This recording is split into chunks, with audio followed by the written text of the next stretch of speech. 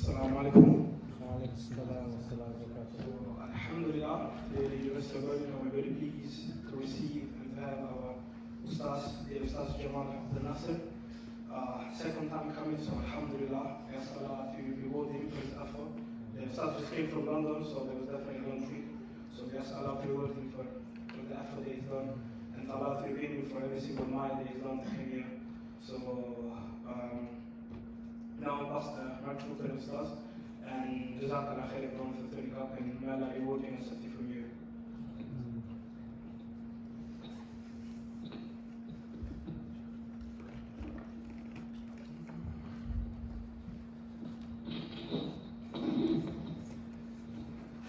Assalamu alaikum wa rahmatullahi wa barakatuh. Wa alaikum assalam wa rahmatullahi. Bismillahir rahmanir rahim. Alhamdulillahi rabbil alameen. Wassalatu wassalamu ala rasulillah wa ala alihi wa sahbihi ajma'in. اللهم علمنا ما ينفعنا وانفعنا بما علمتنا وزدنا علما وعملا صالحا يا رب العالمين. اللهم اجعل جمعنا هذا جمعا مرحوما وتفرقنا من بعده تفرقا معصوما مباركا ميمونا ولا تجعل فينا ولا منا ولا معنا شقيا ولا محروما. First and foremost, I'd like to apologize on behalf of myself because he apologized on my behalf. I'd like to apologize directly to you, inshallah ta'ala, for the delay. And I thought that I would get here on time, or even early, and I left after Salat al-Dhuhr, but I still was late. And this is the case when we are driving in this country. So apologies for that, inshallah, completely unintentional, and we did try, but Allah subhanahu wa ta'ala decreed otherwise. Secondly, I made a journey. So my journey was from London to Birmingham. It had an origin and there was a destination. And there was a predicted duration for that time. And there was an actual duration, right? A lot longer than I thought. And likewise, everything in life is the same. I think you've come to the end of your studies here at university, at least for this year. Pretty much most people who are studying have finished their exams or they're about to finish. Like that, your lease of life as well. Your lease of life is going to come to an end. And the scholars of Islam, they say, Al-Qabru Sunduq al-Amal. The grave, this is your box that you put in your good deeds. And however many good deeds you have, that is what Allah subhanahu wa ta'ala will judge you by. The Prophet ﷺ, he said, أعمار أمتي ما بين 60 إلى 70 وقليل من يجوز ذلك. The age, average lifespan of my ummah is between 60 and 70 years old. The majority of the people of this ummah, they don't live very long, 60 to 70. And only a few people will pass that time. So for every single intelligent Muslim who is using their brain and their minds, how much time of this world do you actually have left? If you're going to live between 60 and 70 years old, on average, and you've already lived 20, 22, 23, 25, 26 years already, you've already lived a third of that. And the next 2/3 are going to go even faster than this third that has gone by already. What do you wish to meet Allah subhanahu wa ta'ala with? And what is it that will really and truly grant you paradise, grant you salvation, protect you from the wrath of Allah subhanahu wa ta'ala? It is this book, the Quran al-Kareem, and I was told to speak about it. This book that Allah subhanahu wa ta'ala sent down as a guidance for all of mankind. SubhanAllah, when a person has blessings around him, or a big blessing, a huge blessing, they don't seem to realize until it's taken away. The blessing is perceived when it's gone, when it's absent, not when it's present. Blessings are not really perceived by most when it's present.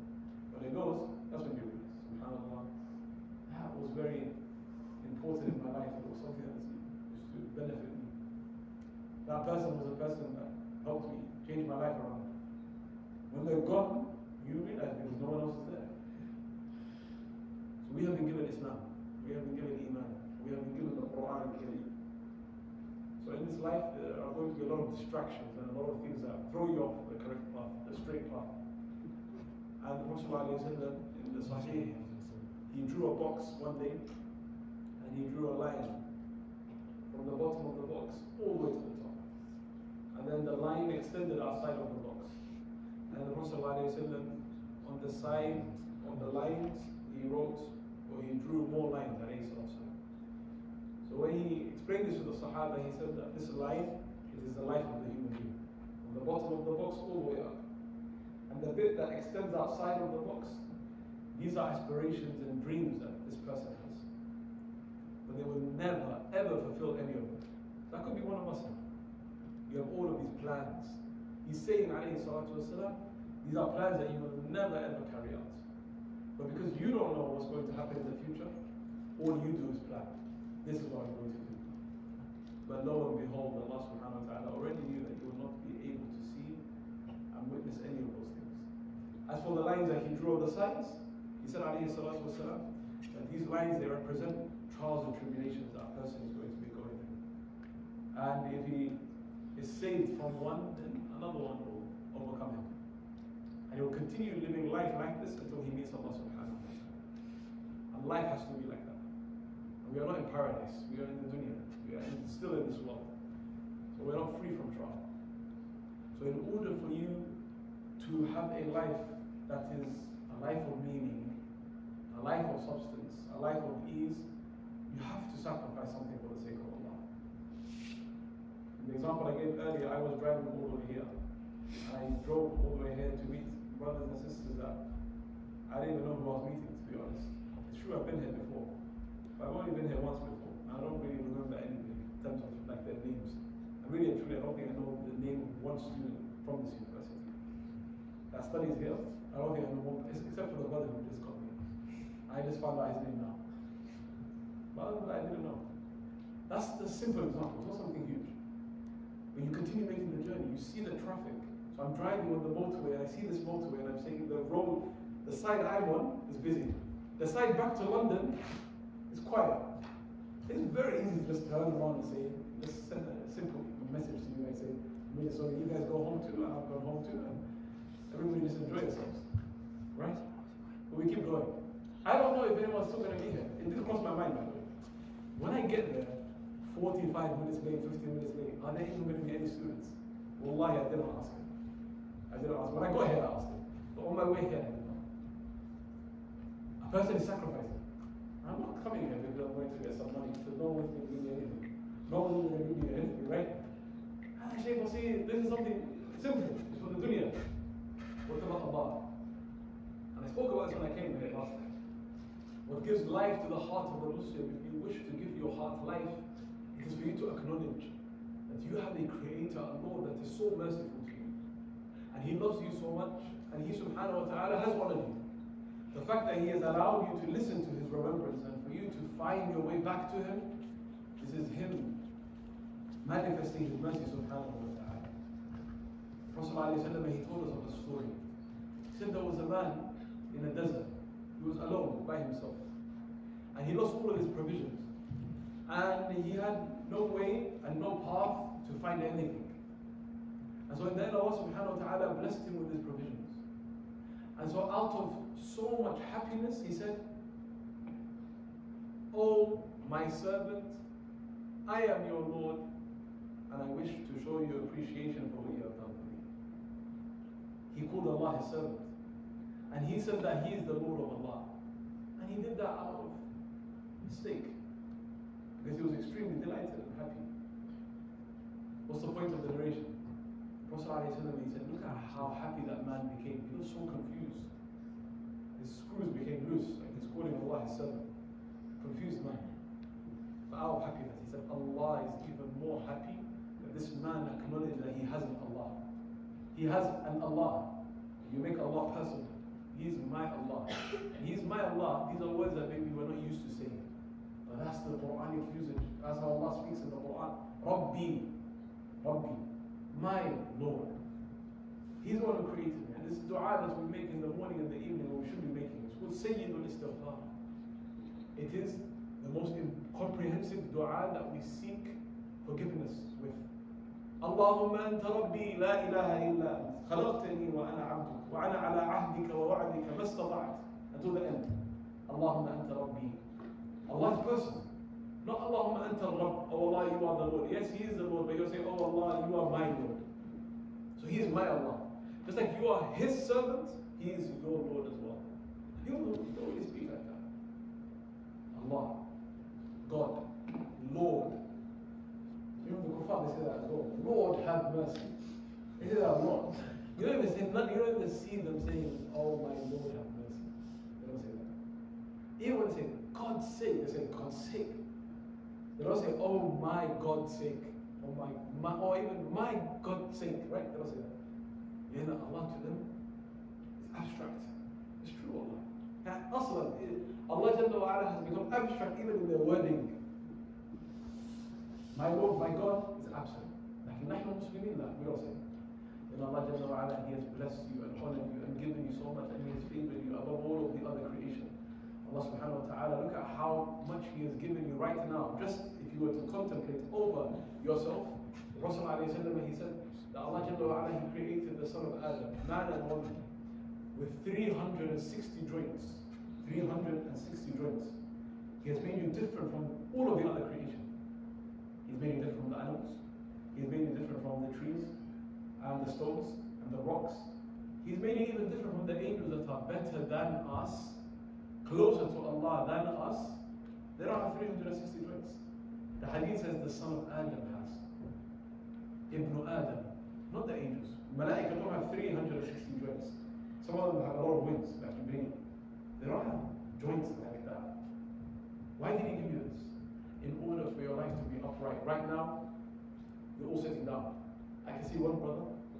I'm going to say it because no one knows who the brother is. I'm not looking at any brother now to make it obvious. Right now, as I said that, he was shaking his leg. I can see another brother writing something down. These are all your joints working at the same time. So Allah subhanahu wa ta'ala, He didn't make you like a plank of wood that's just stiff and rigid, that can't move about. Allah subhanahu wa ta'ala is allowing you to maneuver.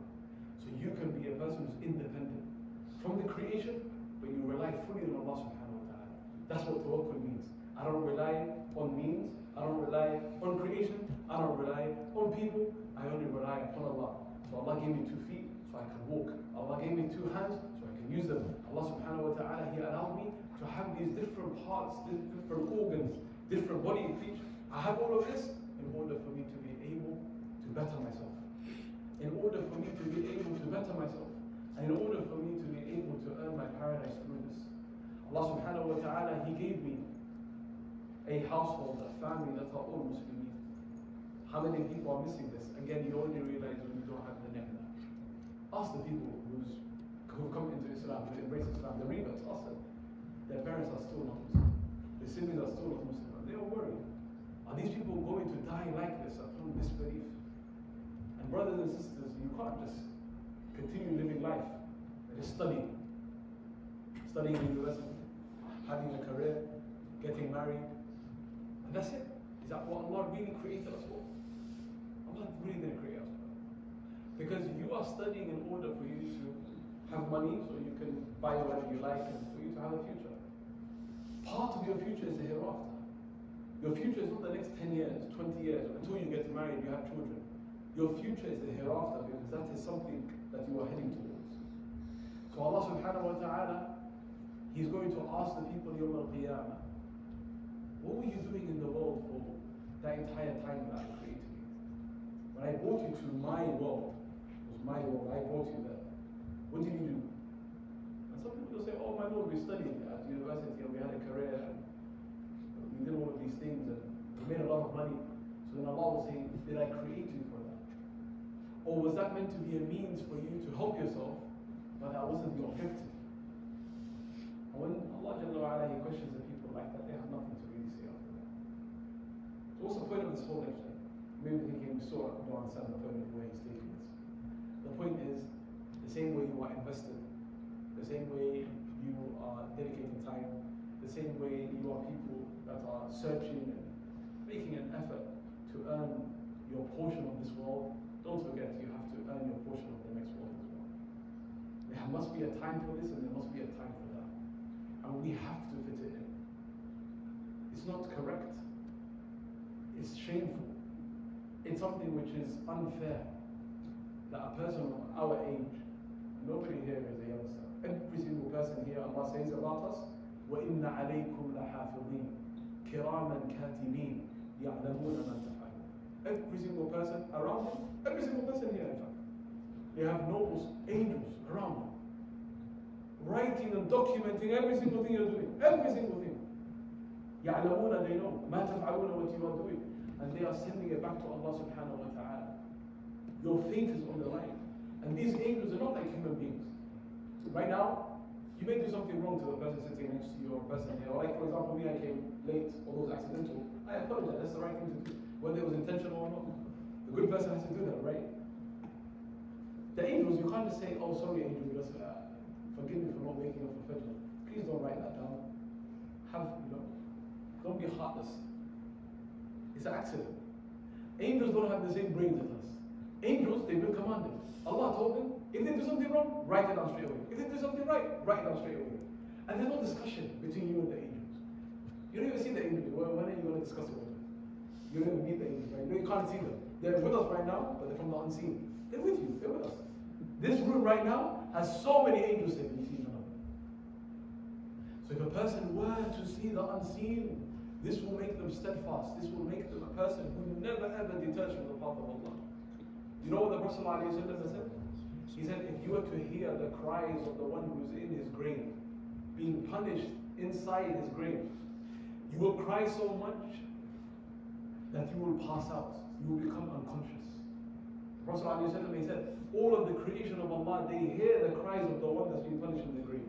إِلَّا الْإِنسان, except for man. وَلَوْ سَمِعَهُ, if you were to hear it, لَصَعِقَ, you will become a person who falls down unconscious straight away, out of rahmah to you. And this will disturb your entire life and ruin your entire life if you were to hear it. So Allah is testing you. You don't see Jannah, you don't see Jahannam, you don't see the angels, you don't see Allah. But you have been told you are going to be resurrected after your death. You are going to meet Allah. Even if you were in the earth millions and millions of millions of years, you were living here, and millions of millions of millions, you were under the underground. After all of that, Allah will just command the angel one time to put life into your soul once again, and you will come out of your grave and you will meet Allah subhanahu wa ta'ala. In fact, the Prophet he told us that the angel who has been given this task, he has already put his lips on the trumpet already. 1400 years ago, he put his lips on the trumpet. And he's looking at the sky, waiting for the command. As soon as Allah says blow, he will blow. And it's as easy as that. And nobody will be given a second chance. No one from amongst us will be given a second chance. Allah subhanahu wa ta'ala tells us in the Quran that there's going to be a book of records, Yawm al-Qiyamah. The Quran tells us this. This book of records, it is going to have within it every single thing that we did. وَوُضِعَ الْكِتَابِ فَتَرَى الْمُجْرِمِينَ مُشْفِقِينَ مِمَّا فِيهِ وَيَقُولُونَ يَا وَيْلَتَنَا مَا لِهَذَا الْكِتَابِ لَا يُغَادِرُ صَغِيرَةً وَلَا كَبِيرَةً إِلَّا أَحْصَاهَا. Every single little thing and every single big thing will be recorded in this book. وَوَجَدُوا, they will find مَا عَمِلُوا, what they did, حاضرا, present before them. وَلَا يَظْلِمُ رَبُّكَ أَحَدًا, and your Lord, He doesn't wrong anybody. Imagine, however, after hearing all of that, the mercy of Allah subhanahu wa ta'ala, how expansive it is. It has encompassed everything. وَرَحْمَتِي وَسِعَتْ كُلَّ شَيْءٍ. My mercy has encompassed every single thing. A person hasn't been practicing for most of his life. So many shortcomings. You know yourself very well. But because Allah knows you even more than you know yourself, Allah subhanahu wa ta'ala, He has given a person a golden opportunity. That you can live a life of nonsense your entire life, and in the final moments, if you do the right thing, that will wipe out all of the years of nonsense that you came with, all of the years of mistakes that you came with, all of the years of sins and missing prayers even, will wipe it out. The Prophet ﷺ, he said, يُؤْتَى بِأَنْعَمِ أَهْلِ الدُّنْيَا. The person who had the most ni'mah, the most blessing, the best type of life, worldly life that is, dunya life. From this world we brought Yawm al-Qiyamah. But this person is from the people of the fire. So he lived the best in this world. They were the richest person. They had the best of things. You name it. Everything that you can imagine, they had. But they have been destined to be from the people of the fire. This person will brought Yawm al-Qiyamah, Prophet ﷺ, he said, and غَمْسَةٌ وَاحِدَةٌ, they'll be dipped into Jahannam just one time. This is the person who lived the best life in the dunya. So So they'll be told, do you ever remember like, you having a good life in the dunya? The one had the best life. One dip in Jahannam will make him forget his entire life of dunya. And he will say, no, oh my Lord, la, wallahi la. He will say, oh my Lord, no, by Allah, no. I've forgotten everything. To show you the reality and the severity of Jahannam. And the opposite. The person who had the most difficult life, a life of hardship, agony, pain, trials, tests. A person who really suffered in this world. Maybe a few names come to mind whilst you're hearing this, right? Maybe your own family, maybe yourselves, maybe your friends, maybe other people. People who have really suffered. But they remain steadfast. They realize that I'm either going to take the blow here or the blow there. I'm either going to cry about my pains here, or I'm going to cry forever in the next life, where there's no mercy. Either I'm going to get up after falling down right now, or I'm going to stay down in this world and then I'm going to face even further consequences in the hereafter. So they pushed through and they persevered and they had sabr and they had patience. This person will be put into Jannah just one time, one dip, and they'll be taken out. They'll be told, do you remember any hardship? They had the worst life. One dip in Jannah will make them forget all of the hardship they had, and they'll say, no, oh my Lord, no. By Allah, no. We don't remember any hardship. So for you to always remember your hereafter, for you to always remember your eternal abode of residence, where you're going to stay forever. And this world has too many distractions as it is. Continue doing what you are doing so long as it's halal, right? So long as it's halal, and it's good for you. But remember, ista'in billahi, have reliance upon Allah subhanahu wa ta'ala, and do that which benefits you, and continue doing that. Continue doing that. Ask Allah for thabat. Ask Allah, it's going to be very hard, but ask Allah, Allah, help me, make me a strong person. A strong person, that I can keep doing this for a long time. I can keep waking up for salah every single day for the rest of my life. Oh Allah, make me like that. And come with the need as well. And remember, so long as you do this, inshaAllah ta'ala, even if you make mistakes here and there along the way of your journey. I make mistakes. An example, the human being I gave, I'm just traveling now. I missed a few turns. That's not why I was late, by the way. There was a lot of traffic genuinely. But I did miss a few, one or two, I think, on the way here. It doesn't matter, you get there in the end. Someone. In that analogy, example, I got here in the end, Alhamdulillah. In one piece. Alhamdulillah, and I hope I go back in one piece too. وهكذا. It's like that. So inshallah ta'ala, I don't really have much to say.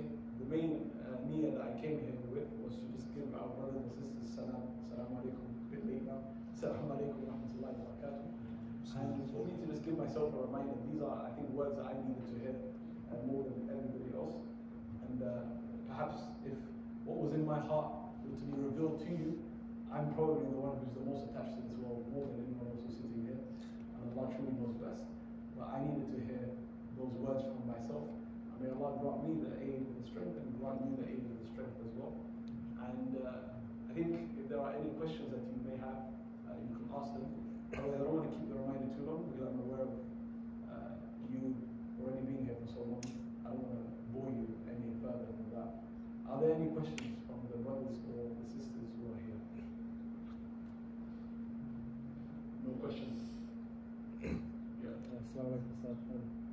My question is, let's say you start getting closer to Allah subhanahu wa ta'ala and like start seeking knowledge and start doing more Quran or more nafil salah, but you start getting burnt out and like you try to keep consistent, but like sometimes it just gets too much. Like, how do you keep steadfast? Or do you have any tips? Our brother, he said that a person is trying to get closer to Allah subhanahu wa ta'ala and he's trying to be consistent. How can he avoid being burnt out? Right? You ask Allah subhanahu wa ta'ala first and foremost, the same way you ask Allah to make it easy for you to worship.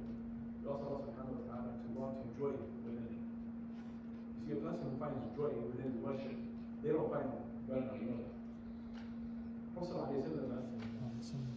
will pray for so long until his feet will become broken, swollen. He will feel pain.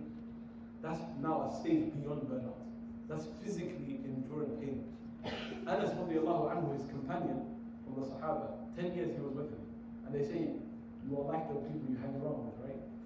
Anas radiallahu anhu, he started praying the Qiyam al-Layl prayer. His feet not only became swollen, his feet started bleeding.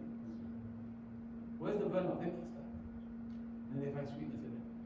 Prophet ﷺ, he said, حُبِّبَ إِلَيَّ مِن دُنْيَاكُمْ الطِّيبُ وَالنِّسَاءُ وَجُعِلَتْ قُرَّةُ عَيْنِي فِي الصَّلَاةِ.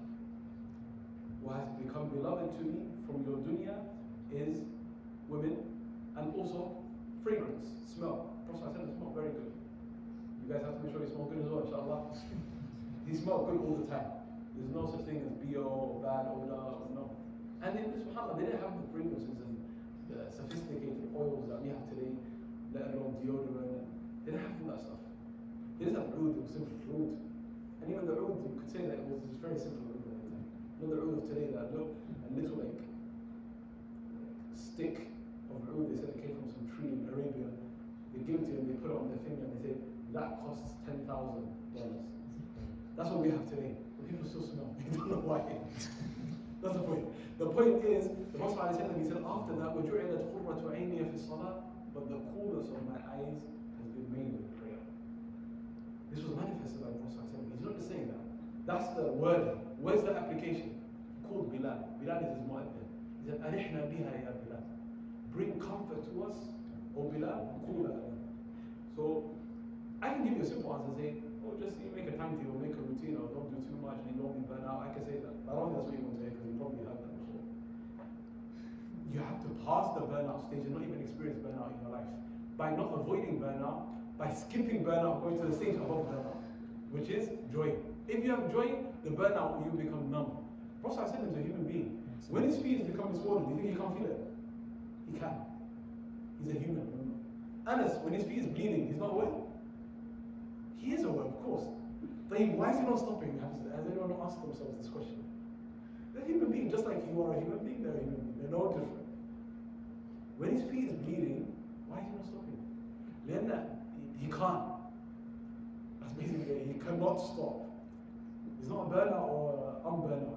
For him, it's joy, sweetness, pleasure. If I can do this my whole life, like, you see what I mean? That's what it is. Likewise, another way to understand this. There's things that we can do without burning up. Everyone knows themselves. Some people, they can just sit with their friends and just talk with them, just keep talking and keep talking. Even if you don't say friends, even see your mom. The most beloved person to you, right? Okay. Really and truly, your mother being the most beloved person to you, that's one thing. We'll put that to a side. But you are a human being. Why are you just like able to just keep going? It's not only because it's your mother, it's because of the love. You see what I mean? Here, they love this action. Whatever you love, you can keep doing. If you love something, you won't stop. So you'll pass burnout and you'll find joy. And it'll be something that you just keep doing, really and truly. You don't know anything else. That's how you operate. So may Allah give it to us. It's a very high level, but it's not impossible. And if you make dua for it and you try to attain it, you'll surprise yourself. So I think that's a decent way. I don't think it's maybe the best way, but it's a decent way to answer that question, inshallah ta'ala. Look past burnout, inshallah. There's a higher stage, and it is called al-ladda to ibadah. You need to find ladda and sweetness and joy in ibadah. Who from amongst us, ask yourselves the question, dear brothers and sisters, when you pray today, not just yesterday or today when you pray, Asr for example, or Fajr this morning, you found so much sweetness. Did we find it? Maybe most of us we didn't. Did we find it yesterday, this week, this month, this year? Have we ever experienced it? Maybe even in Ramadan they don't experience it. So you have to know that I'm missing. There's something missing in my life genuinely. And some of the Sahaba, like, you'll be surprised the way they devoted themselves in ibadah. This thing about burnout doesn't exist. But I think there's a very lofty level that can be attained for the one who seeks it, inshallah. Wallahu ta'ala. Any other questions from the brothers or the sisters? Earlier you mentioned about being steadfast. So what would be your advice for a brother and sister to be steadfast in their religion, knowing that better days are coming? What would be the advice to brothers and sisters to remain steadfast, knowing that better days are coming? But really and truly, if you just know what being steadfast brings you in your life. Even if you seek dunya, I'm saying, even if you seek the world, you seek wealth, you seek a good spouse, you seek good see goodness, right? Whose goodness with Allah? Or other than Allah? It's with Allah. You don't know who Allah is if you're not steadfast. If you're not steadfast, you don't have a relationship with Allah. Do you agree with that? Do you agree with that? So if you don't know Allah, but you're saying happiness comes from Allah, how are you ever going to receive what you want? So you being steadfast is a must for you in order for you to attain what you need. I'm saying it goes as small as and as minute as I want to pass my exam. I don't want these last 3 years to go to waste.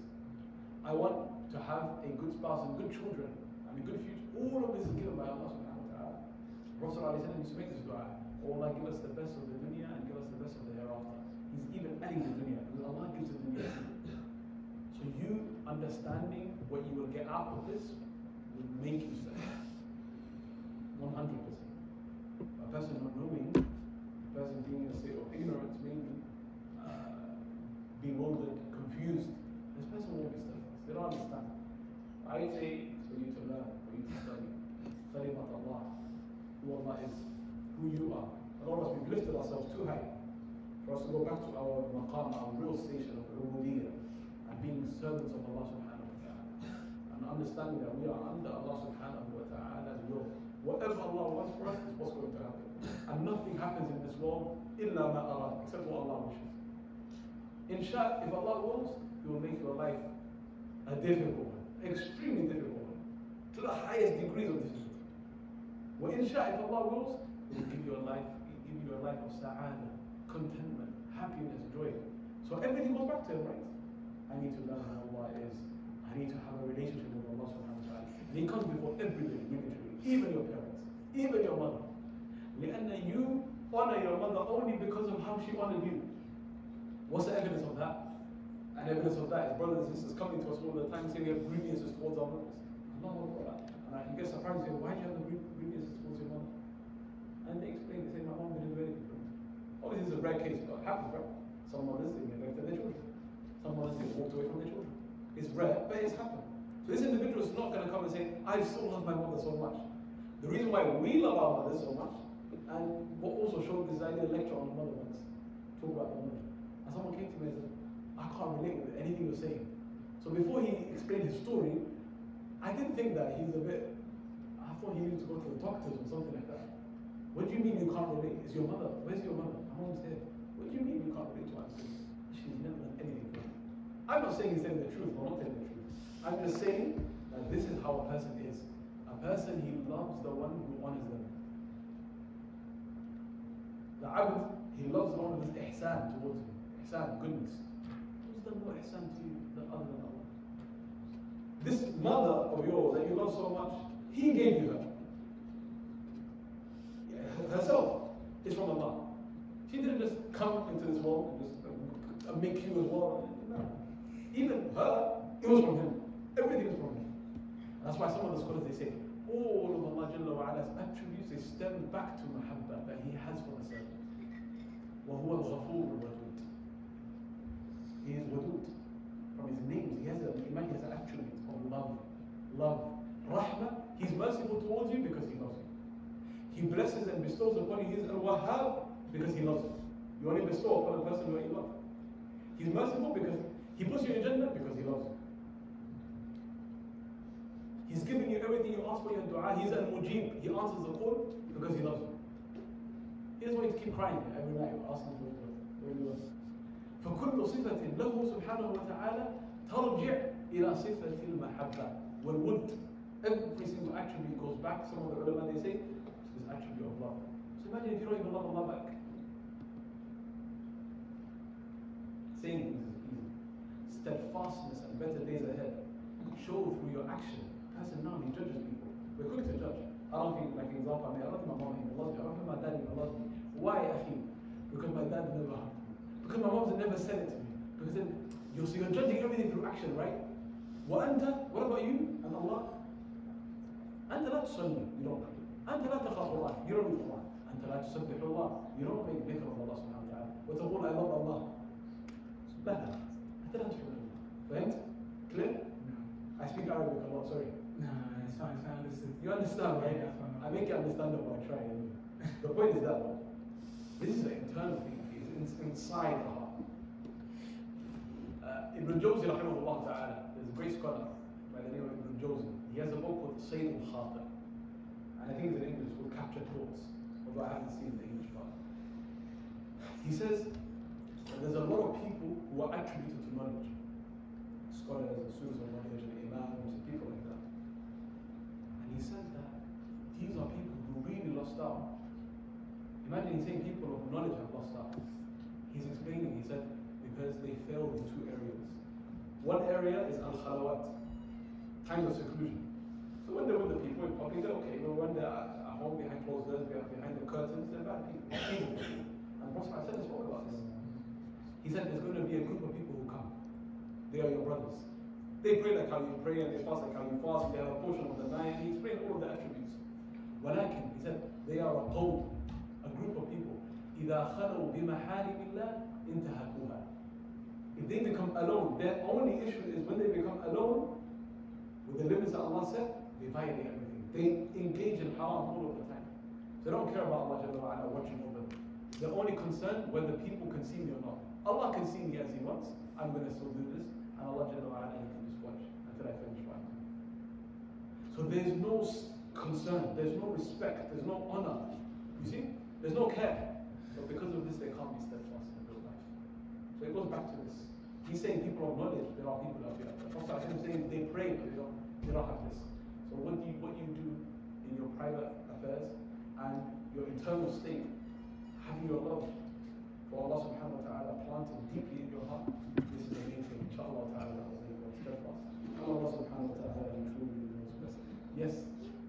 Go ahead. From the first question, we were talking about burnout.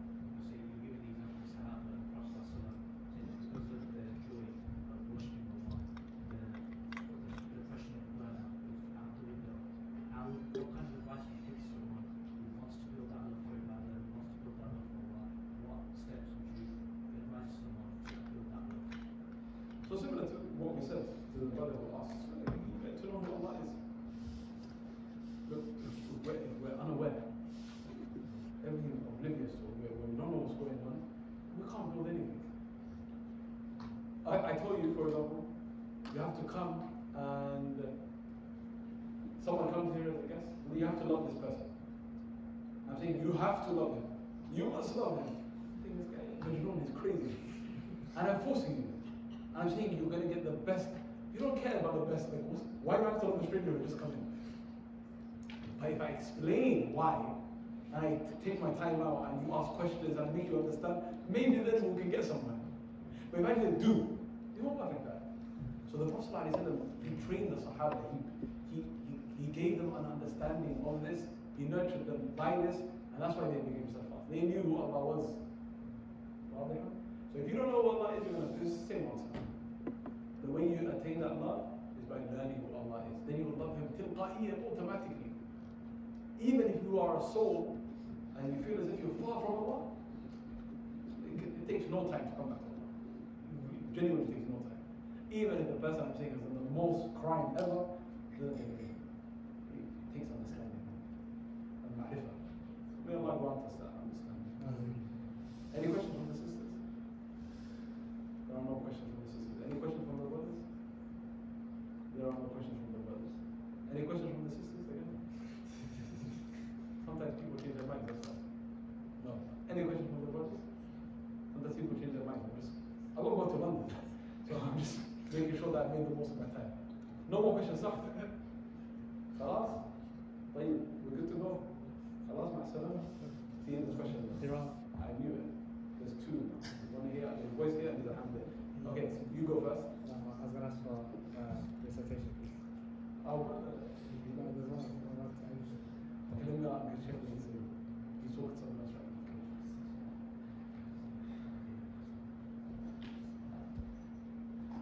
Khalas? Okay, no, do you have something else to say? Right. Okay, I want to answer it if I can.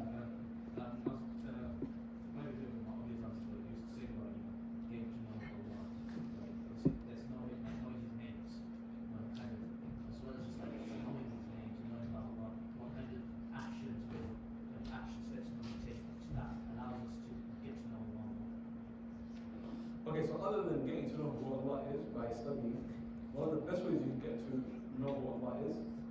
is by accompanying people who know Allah is, the righteous people.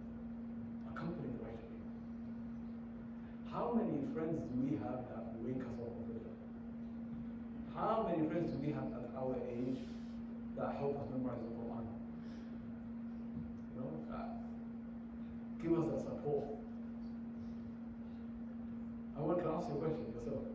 What do you study? What do you study? What's your computer science? Computer science. What do you study? Maths. Maths. Chemical engineering. Computer science, maths, and chemical engineering. What about yourself? Space engineering.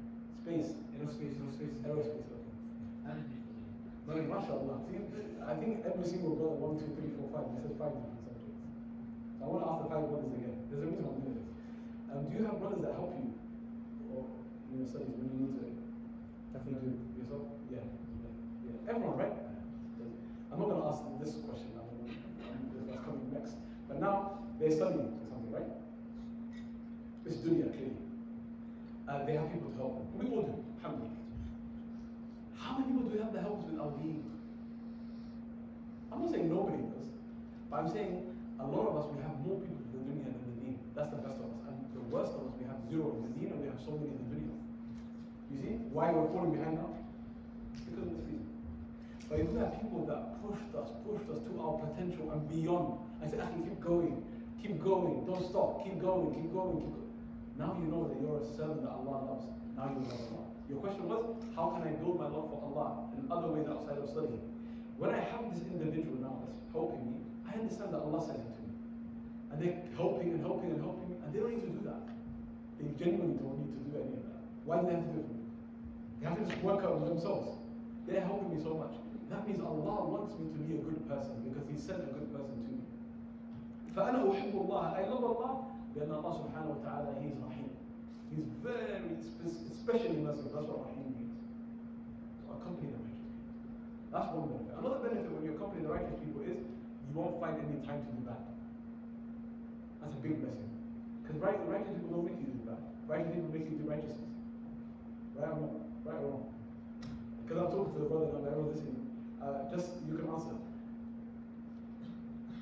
Put the most righteous friend you have in your head. You got him in your head? Okay. Has he ever told you to do bad? Nah, you can. I'm not saying that you'll be together and you won't do bad. Maybe you can do bad by mistake. But he won't command you to do bad. Because automatically his righteousness is in his life. I've come here now. My lecture is about Iman and Islam and Quran, reminding of Allah. If I come now and I do other than my job, automatically I've lost what I had. That's not what I'm here for. I'm here for the Well, clear? So we need to keep ourselves close to the good people. And the Prophet ﷺ, he said, a believer will be resurrected with who he is with. In another narration, who he loves.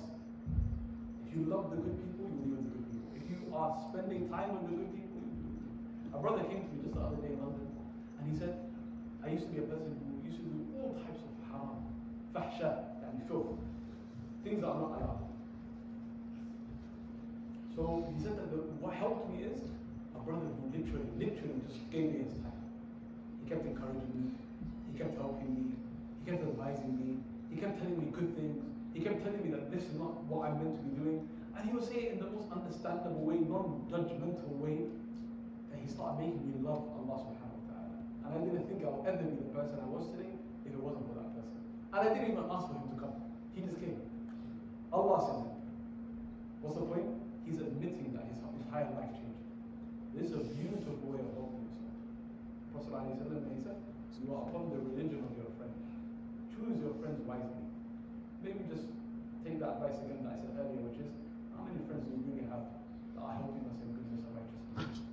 Your level of righteousness is going to be in accordance with your righteous fellow people around you. They say that you are as fast as the slowest person in your circle. The slowest person who's not worshipping Allah subhanahu wa ta'ala in your circle, you are just like them. So that means if your best friend doesn't pray Fajr, that's what it means, and you're praying Fajr right now, it's very likely that soon you're not going to pray Fajr anymore. Soon. Allah can keep you steadfast if Allah wills otherwise. If Allah wills otherwise, Allah wills otherwise. But the way it's looking, it doesn't look like that. And you don't have a strong support system around you.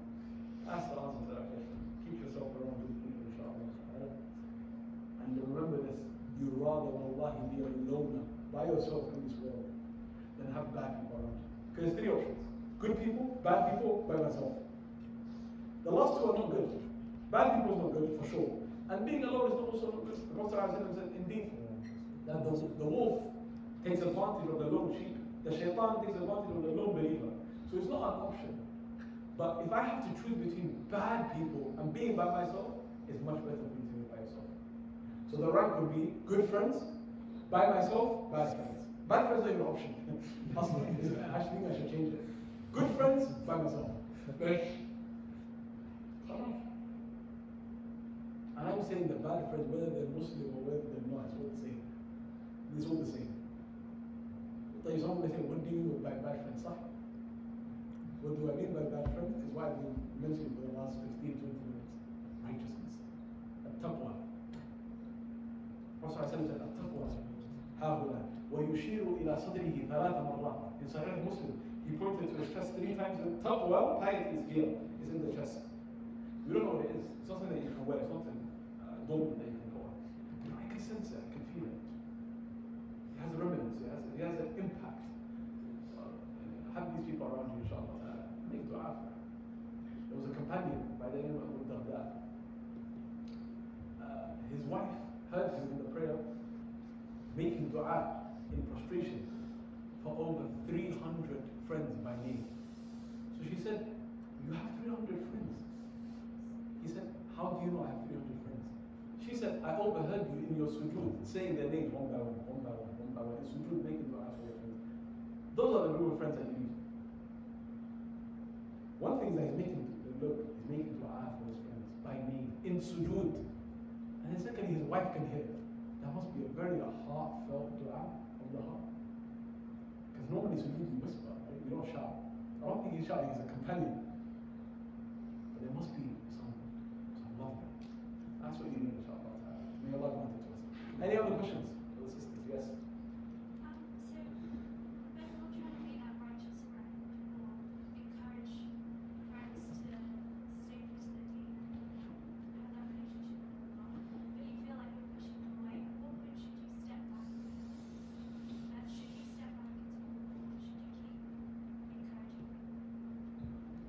When you're helping your friends come back to Allah subhanahu wa ta'ala, at what point you step back, if you step back at all, and if you're worried about pushing them further away, what do you do, etc., right? So first and foremost, you don't give up on your friends. And if you are their friend, the first point to this answer is you won't give up. That's where your friendship is going to be tested. Deploy different methods, have patience. Maybe don't bug them every single second, every single minute. But giving up, it shouldn't be an option.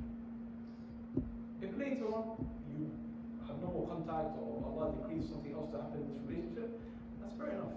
But because this person is my friend, like you're mentioning, really and truly you won't give up on your friend. You want to see your friend in Jannah.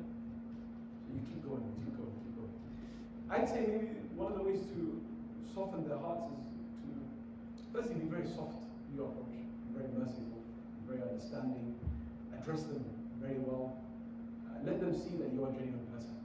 And you haven't come here to judge them, you haven't come here to tell them off, you haven't come here to tell them they're a bad person, you've come here to help them. Sometimes it's just your choice of words. So I'd say more than anything, if you're a sincere person, Allah will bless you. So always say, what's the choice of words then? We don't want to go and answer the questions like that. So be a genuine person, be a sincere person, Allah will bless you to say the right things, inshallah ta'ala. And show them Islam from a side that they've never seen it before. They're probably struggling with certain aspects. So just break those things down, inshallah. Your actions, they go a long way, more than what you say. Sometimes there's a group of brothers who came to see me the other day, and after we met at Dhuhr time, after we had lunch, and I just asked them, I was just wanting to know, I said, where are you guys off to? And they said we're going to spend the day with a brother who needs us. So I didn't want to be nosy, but because I'm close to them, I just wanted to just find out the kind of people they were. So he said that he doesn't know that we're going to go see him, but because we know that he needs company, we just dedicated our whole day. I said, mashallah, I'm more impressed with you than him. Him for having friends like you, but you for being friends like that. It's a beautiful thing for you to be in the service of people.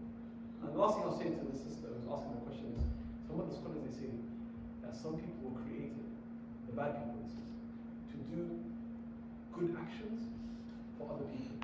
So they've been created to do salah, siyam, fasting, charity, read the Quran, so other people can take their good deeds. Because at the same time they do bad, they slander, they insult, they curse, they backbite. So whilst they're doing good, they're also doing bad.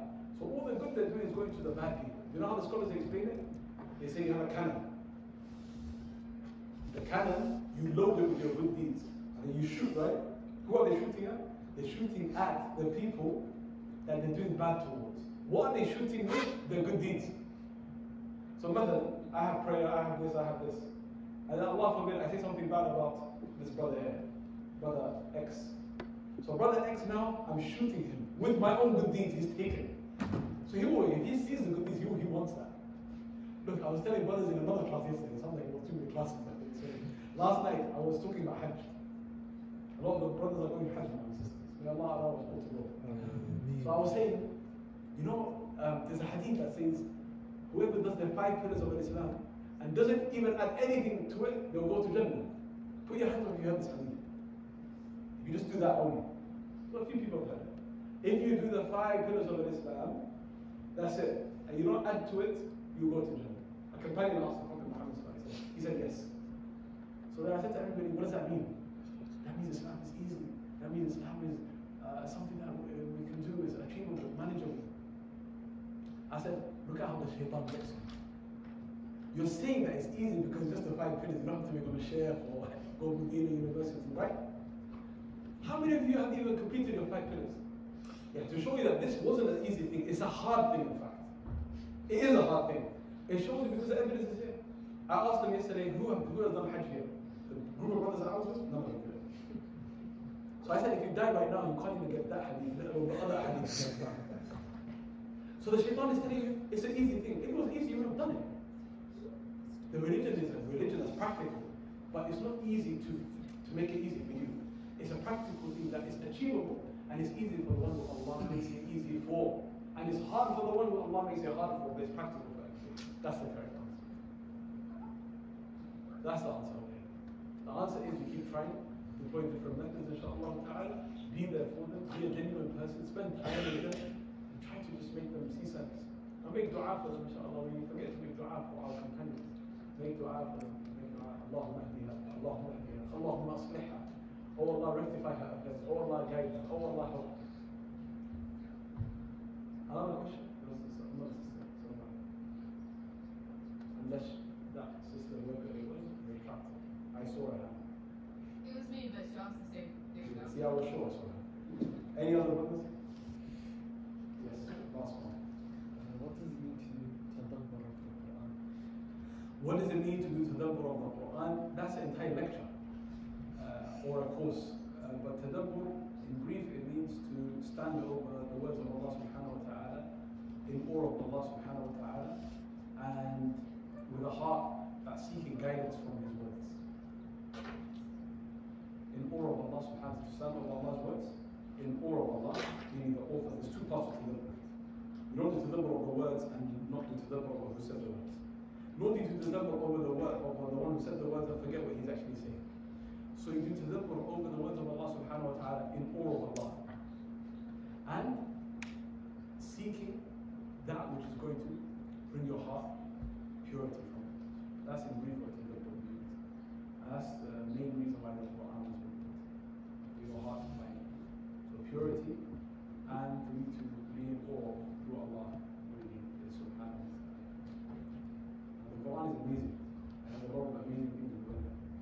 If a person were to dedicate some time to study it properly, authentically, and just have some time go by, if he lives long enough, then they will learn a lot from the Quran.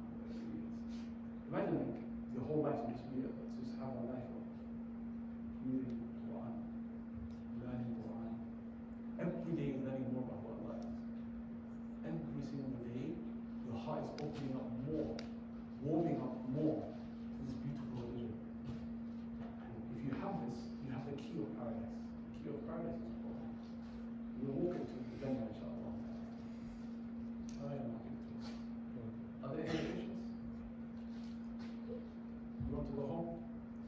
At least you don't have to go on the motorway. You know, you can just go home from there, inshallah.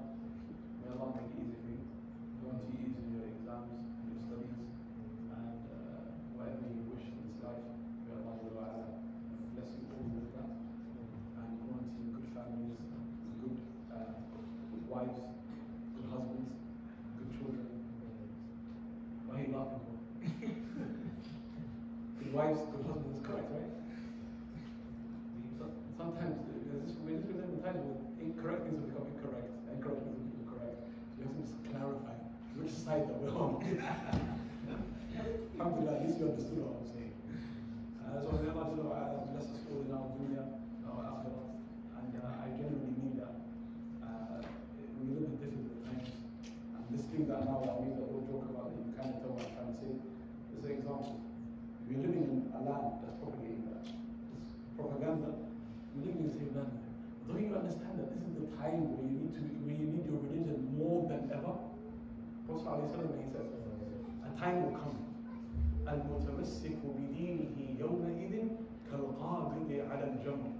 That the one who's holding onto his religion is going to be like the one holding onto hot coal. We're in that time now. Holding onto hot coal is burning your hands. So you are now going to have just two options. Either you let go of it because it's too hot, or either you remain patient and you let it burn your hand. Really and truly, you don't want your hand to burn, and your skin to burn. What does this mean? This means that because you were patient, you let your hand burn, inshallah ta'ala, you'll never taste the punishment of Jahannam. Inshallah ta'ala. But if you drop this one and say, no, I'm not going to be patient, you have a lot to answer. If a person is going to live in a country like this, under laws like this, they should be scared of their children. Young people, next 5, 3, 2, you'll be mothers and fathers, you'll be surprised. In no time. So people will get married, people will have children, before they know it, you are responsible. كلكم راع وكلكم مسؤول عن رعيته. All of you are shepherds and you are responsible for your flock. I think I mentioned this story before, but I'll mention it inshallah ta'ala. And then after that, I promise I'll go home and you won't even see me and you'll see the back of inshallah. It's a story that took place in Egypt. It's a very beautiful story, inshallah. I always like to mention it, especially when I come to universities. There was a family, a mother and a father, and they had a baby boy, and a very young child. And so they raised and they nurtured the baby boy upon the love of Allah subhanahu wa ta'ala. So the parents will ask, who is the most beloved one to you? So in the beginning, the baby used to say, Mom and Dad, and things like that. So when Mom will ask, he will say, Mom. When Dad will ask, he will say, Dad. When they will both ask, he will say, both of you. That's what the baby used to say. So the Mom and Dad said, no, that's one. Where are the parents like this in our times?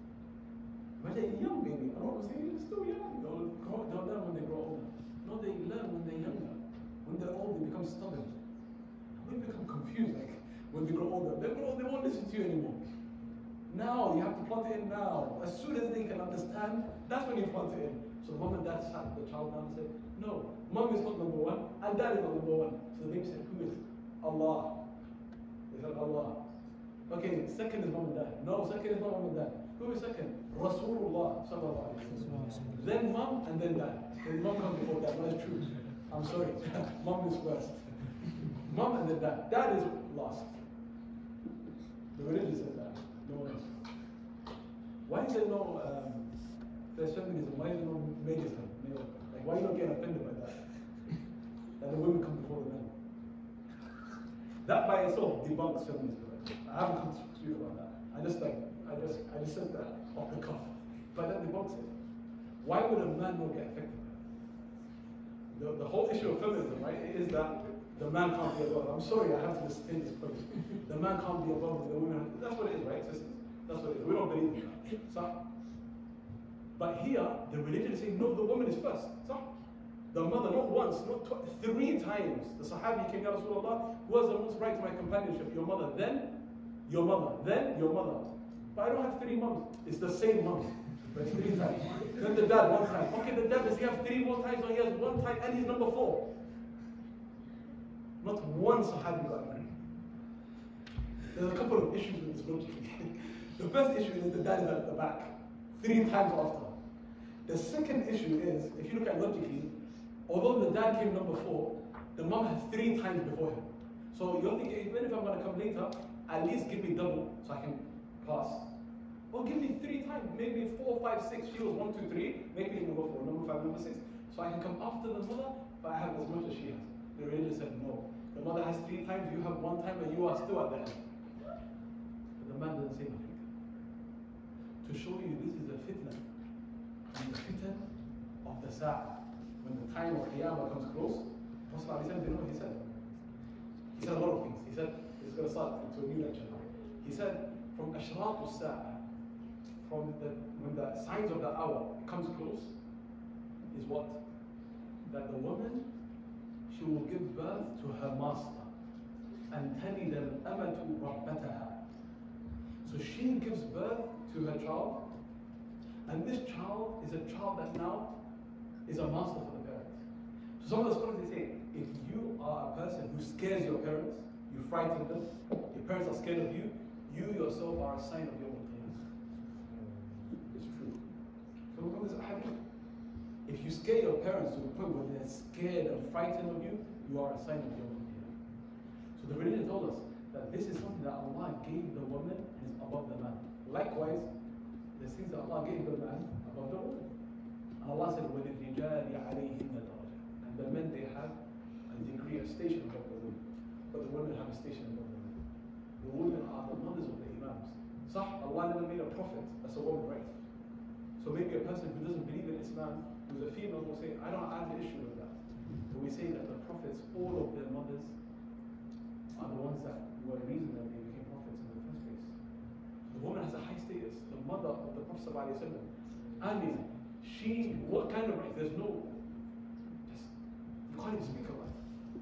So the women, they have a station. They have a high station. Going back, the Prophet ﷺ is second, the mother is third, the father is fourth. This is the rank that the baby was told by the 2 parents. Later on, the father, he became very sick and unwell and bedbound, and he couldn't leave the house, and people started visiting, coming around the home and making dua and saying, may Allah grant you shifa, etc. So the baby saw people coming around the house and making dua for his dad, saying, may Allah give you shifa. So he asked his mother, he said, isn't this Allah, this is the baby, isn't this Allah the one who you told me that I should love more than everybody else? See what I told you earlier in the lecture, a baby is understood. Mahabba, he loves Allah. She said, yeah, this Allah that they're making dua to grant your father cure, it is the Allah that you're meant to love before everybody. He said, if it's the Allah that I'm meant to love before everybody, I want to send this Allah a letter, and I want to ask Allah to give my dad cure. So he went to his mother and he said, can you help me write a letter to Allah? And because she was feeling sad and emotional and down, she agreed. So they sat down together, they got a piece of paper, they got a pen, and they wrote a letter to Allah. Dear Allah, Baba Mareem, Dad is sick. We want you to cure him. This is from Muhammad's family. They put it in an envelope, they put a stamp on it, they mailed it, and the letter is going to Allah. It's a real story. It happened in Cairo. So then the next day, when the postman, they got hold of the letter, they saw a letter addressed to Allah. They said, where do we take this letter? Literally to Allah, and it's stamped and everything. Imagine that. And that's the whole reason why we know the story, because they came with the media. So they were confused. So they must have decided to open the letter and to see what's inside. So they saw the details of the house and the family and the handwriting of the baby and all of that. So the media came, took pictures of it, it went all over the news. So a man who had love for Allah, look, all of this is love for Allah, who had love for Allah and his religion, he saw it and he went to the house. And when he went to the house, he saw the mother and he said, where's the baby? She said, the baby's right there. He said to the baby, he said, you know the letter you sent to Allah, the one that you mailed, you posted? He said, yeah.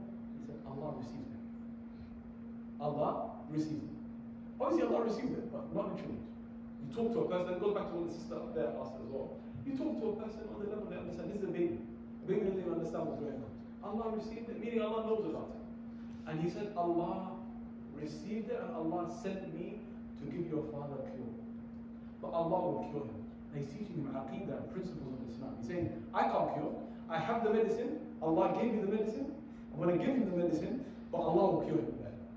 So right now, you're from the onset, you're connecting his heart to Allah. You could have said, I'm going to cure him. No, you don't cure anything. Allah cures. So he took the father, he took the baby, and he took the father, and he took him to his hospital, and he began his giving him the medicine, all the rest of it, until the father became healthy once again, and then they discharged him from the hospital, and they went back home, and the baby, he grew up later, they said, to be a big scholar of Islam. Why? Right from a young age, the only thing they said is, Allah is the one that you should love the most, and they manifested that in his life. They manifested that in his life. And he knows who Allah is from a young age, before the heart got contaminated by this world, and the filth and the nonsense, and all of these things doesn't make sense. Nothing can get in the way of the fitrah if in the beginning it's not contaminated. Every single newborn is upon the right path. It's his two parents who mess him up. So these two parents, they didn't mess him up, they helped him. فَأَبَوَاهُ يُهَوِّدَانِهِ أَوْ يُنَصِّرَانِهِ أَوْ يُمَجِّسَانِهِ. His two parents making a person who follows the dunya or atheism or kufr or disbelief or whatever. These two parents, they raised a child. That's a beautiful story. Just like that, inshallah, we should be like that. And I said that was going to be the end. You see the back of me, so inshallah, I'm going to go. So don't look at my back. Just inshallah, you can go home as well. And may Allah grant you all a safe journey, inshallah, and grant you goodness between those and protect you.